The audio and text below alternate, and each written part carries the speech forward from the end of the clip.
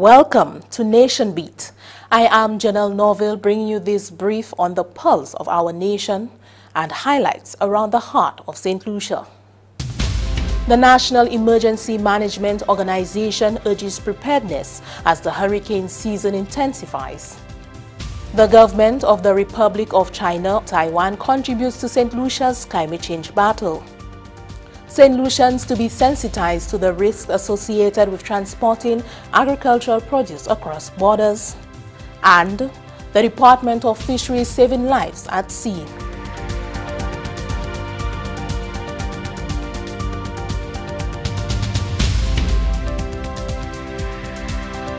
Saint Lucians are being urged to be prepared as the Atlantic hurricane season enters its peak period. In fact, the National Emergency Management Organization is advising that residents and business interests in the private and public sectors review their emergency plans as a number of weather systems churn out at sea.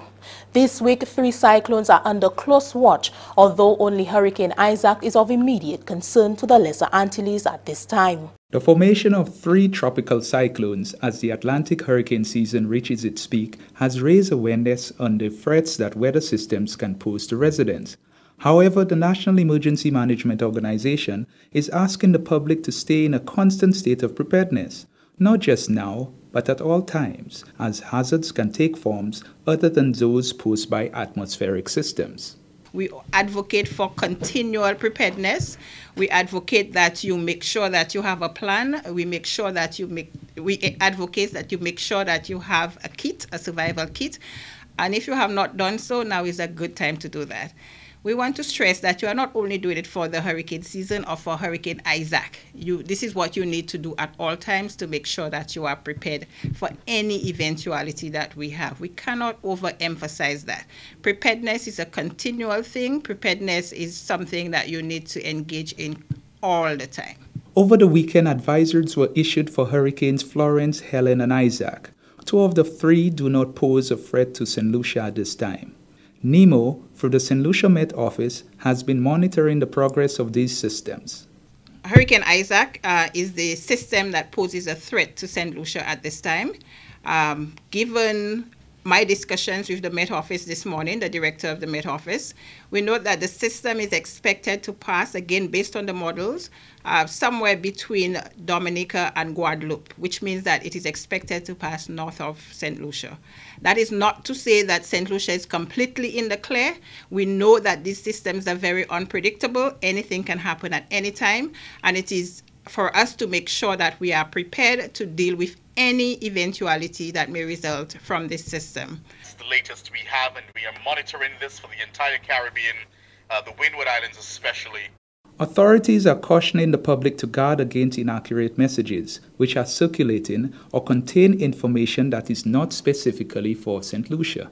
We want to make sure that persons take the information seriously. We want to emphasize the point that you need to listen to what is coming out of the Saint Lucia Met Office and what is coming out of the National Emergency Management Organization. Already we see voice notes going around, we see WhatsApp messages going around that are not relevant to Saint Lucia. The information for Saint Lucia is what is coming out of the Met Office. Also, we have protocols that dictate the actions that we take at various times. So what Saint Lucia would go by, the NEMO, Saint Lucia, and Met, would be based on the protocols that we have already agreed to. At this time, we are not under any watches or warnings.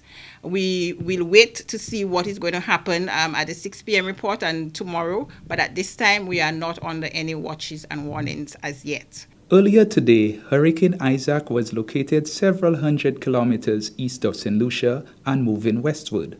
On the forecast track, the center of Isaac is expected to move across the Lesser Antilles near or over Dominica and into the Eastern Caribbean Sea on Thursday. It is still expected to be at or near hurricane intensity when it reaches the islands. Residents and interests in Saint Lucia are advised to closely monitor the progress of the system through the Saint Lucia Met Office and the National Emergency Management Organization in Saint Lucia. From the Government Information Service, this is Richmond Felix. Works are progressing on the construction of the Sediment Disposal Area SDA at the John Compton Dam. The works began in May this year following the approval of part funding by the Caribbean Development Bank (CDB). Anicia Antoine reports. A delegation from the water and sewage company WASCO, which included the Minister for Agriculture, Fisheries, Physical Planning, Natural Resources and Cooperatives, Honorable Ezekiel Joseph, and Chairman of the Board of Directors at WASCO, Francis Denbo, visited the site to get a first-hand view of how the project is advancing. The project is in the first phase of the desilting process at Saint Lucia's largest reservoir.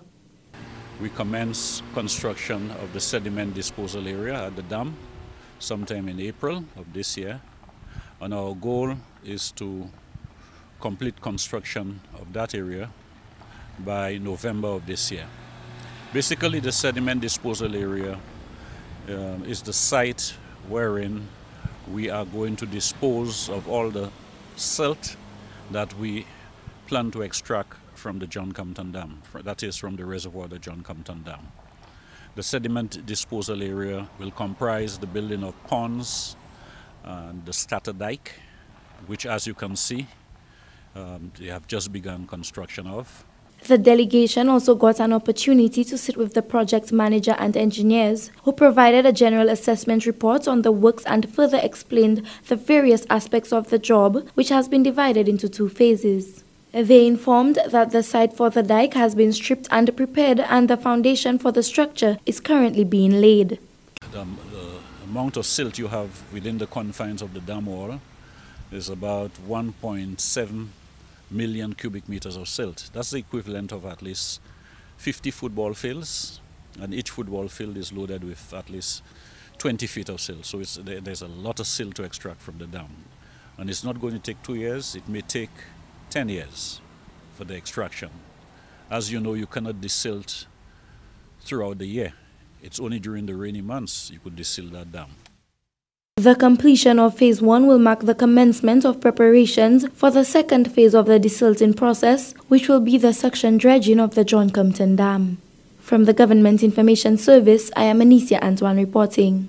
With Saint Lucia set to host the first ever Nationally Determined Contribution Forum from October 11 to 12, 2018, a check presentation made by the Republic of China on Taiwan to the government of Saint Lucia is seen as timely and opportune in aiding the region's efforts to combat climate change. As part of the 2015 United Nations Framework Convention on Climate Change, small island developing states were asked to submit their intentions in regards to the fight against climate change. Since then, many seeds have found it difficult to source financial backing to help implement the processes needed in achieving the respective targets.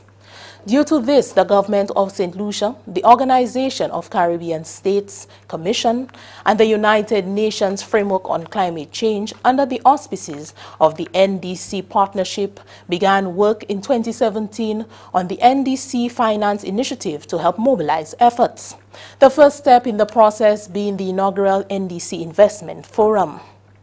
Today, it's my pleasure and honor to me to be with you here.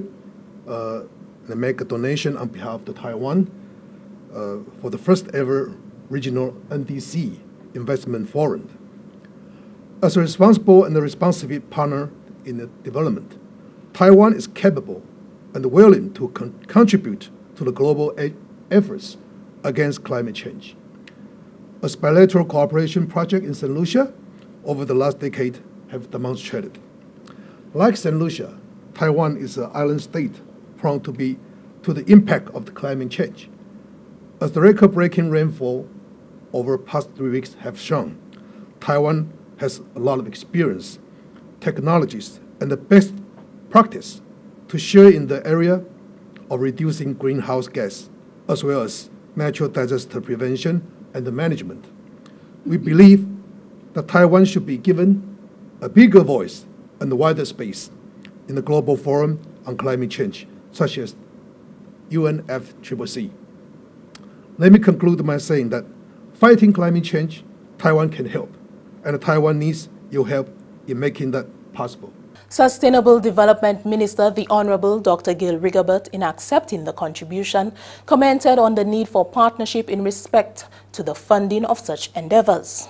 The NDC Investment Forum, which will be held in mid-October, is critical to our endeavors in this part of the world, as we recognize the difficulty that we as small island states have in mobilizing the requisite financial resources to fight climate change. Your donation, Your Excellency, will go a long way in ensuring the success of that forum, and I pray that it is a blessing and will trigger a tsunami, an avalanche of investment resources, all pun intended, because we really do need the resources to undertake the work program and to implement our NDCs as suggested. The check presented was in the amount of 30,000 EC dollars. Yes.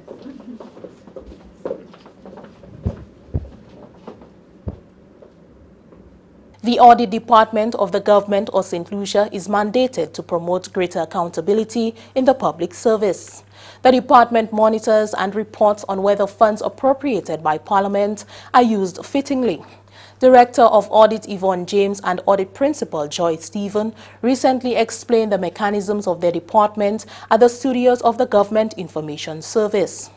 The Director of Audit informed that it is the responsibility of her office to report to Parliament at the end of every financial year. And to do this, we would send this report through the Minister of Finance, that it be laid in the House.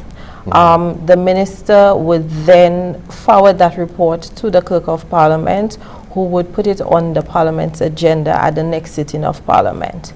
There are provisions made within the legislation that if the Minister of Finance does not lay the report before the House within a timely manner, that the Director of Audit can forward that information directly to the Clerk of Parliament, and it should be laid in the House at the next available sitting. The Director of Audit noted the importance of the department to the island citizenry. We want the St. Lucian public to know that there is an audit office and there is an agency that exists specifically to hold ministries and departments to account for the funding that they receive. That persons are not just given an appropriation budget and they're left to spend. There are checks and balances within the system that is aimed at protecting the common citizen, and we are there and we are functioning. For more information, you can check out the website of the Audit Department at www.auditstlucia.com, and for the full interview, tune in to the National Television Network on Monday, September 17 at 8 p.m. This is Nation Beat. When we return, the ECCB to roll out enhanced banknotes. Heavy storms mean flooding, and that means being prepared with hand sanitizers, child-sized raincoats and boots, and insect repellent to protect your child from germs and waterborne illnesses. Plan for emergencies. Plan for your children. Welcome back. Free schools within the Grizzly constituency have opened the new academic year with the assistance from the Minister for Social Justice and Equity. Chevroy Marius reports. On behalf of the Ministry of Education and Education District 1 and your schools, the Grizzly schools, we say thank you so very much for this generous program that you have started. The underprivileged children from the Grizzly constituency are now better equipped to attend school now that the parliamentary representative, Honorable Leonard Montoute, has handed over school supplies to the Grizzly, Moshi, and Grand Riviere primary schools. The schools each received school bags, school supplies, and an estimate of 1,500 notebooks each. These were donated by Mr. Sheldon Sherry and his wife, residing in the United States, Mrs. Barbara Montoute and Miss Angela DeRose. Mr. Montoute stated that people should make an effort to assist the underprivileged children in their constituency and ensure that they get an opportunity to receive an education. I want to appeal to the wider community of Grizzly, those of us who can, to continue to make our contribution, and if you have not started, to begin to make your contribution, whether it is to this program or to any other educational program. I want to appeal to the community to support our schools. Our efforts can go a long way, and we can achieve a lot more if we all put the little that we have together and make a contribution in supporting our schools. As parliamentary representative for Gros-Islet, it is my responsibility to assist in the development of my constituency. And that does not mean infrastructural development solely. More importantly, to me, is human development. And if we are to achieve the goal of overall wholesome human development, education must be the centerpiece to that development. And so, children, the future of our society and indeed our country rests on you as to what kind of life we're going to have, what community we're going to have, what future we're going to have. And as such, it is my pleasure for us to invest in you because we have faith in you and we have every confidence that you will turn out to be good citizens, the kind of products that we are expecting out of our schools. The principal and students from the Gros-Islet Primary School expressed their gratitude for the much-needed supplies. Similar sentiments were echoed by the principal of the Moshi Primary School. So, Mr. Montoot, you and your team, I think it's a very great job. We would like to know that this initiative continues, because who benefits most from this initiative? The children. This is a great way of helping tomorrow's generation, and I know they are very grateful. Minister Montoot appealed to the Gros-Islet residents to continue supporting the schools in their constituency. Thank you, Mr. Montoot. Reporting from the Ministry of Equity, Social Justice, Empowerment, Youth Development, Sports, Culture and the Local Government, I am Chevrolet Marius. The Eastern Caribbean Central Bank, ECCB, is preparing to roll out a new suite of enhanced banknotes by mid-2019. The new notes, which will be made from a polymer-based material, will replace the current notes made from cotton. Deputy Governor of the ECCB, Trevor Brathwaite, made the disclosure during a recent appearance on ECCB Connects, a program produced by the regional bank. Brathwaite said the polymer is a much more durable substrate with a number of features that enhance the durability of the notes, resulting in the notes lasting much longer in circulation and costing less in printing costs. The difference between the current note and the new notes to be issued is the orientation of the notes. So the note will be lateral in that sense, not horizontal. And then if you're pulling out that note, you will look from the top to the bottom. So that is going to be a major feature of these notes, right? So all the features, the security features that we currently have on the current note will be enhanced, will remain, so that persons who are using the notes will see that there's some familiarity. So we didn't want to disturb, the concept of notes that people have been accustomed to for all of these years. The new notes will have a tactile feature for visually impaired individuals so that they can feel the note. Other crucial differences are the enhanced security features. The $20, $50, and $100 notes will have a holographic window that will protect against counterfeiting. Now, it's a see-through window. So when you hold a note up into the air and into light, you will see through that holographic panel.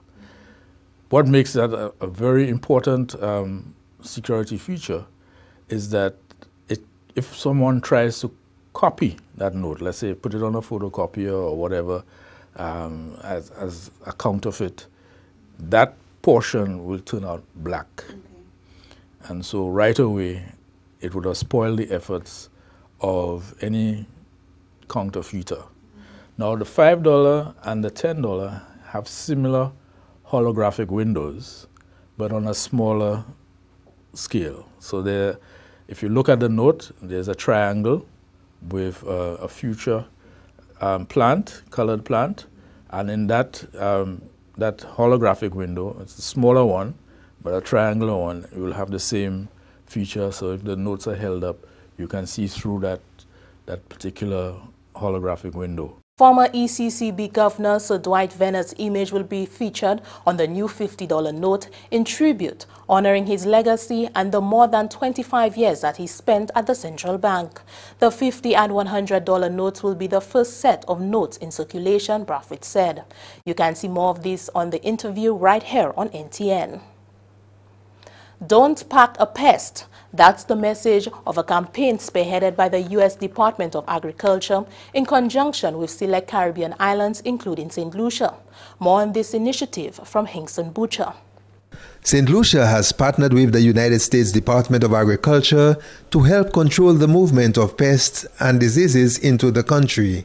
The collaboration has enabled Saint Lucia to join 8 other Caribbean countries in an initiative referred to as Don't Pack a Pest. The program is geared towards informing and educating the traveling public of the risks associated with transporting agricultural produce across borders. The Don't Pack a Pest program is a traveler education program. It's a multinational program, and St. Lucia has partnered with the U.S. Department of Agriculture, becoming the 9th partner in the Caribbean region. And signage is installed in passenger areas, in airports and seaports throughout the Caribbean to deliver the message, when you travel, declare agricultural items, don't pack a pest.